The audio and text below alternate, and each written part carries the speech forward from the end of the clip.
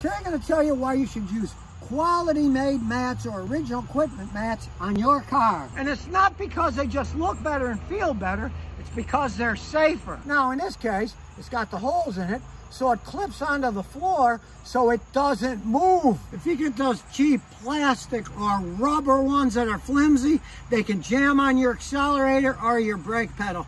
That's dangerous. Now this is especially true for the mats that don't have holes that clip in.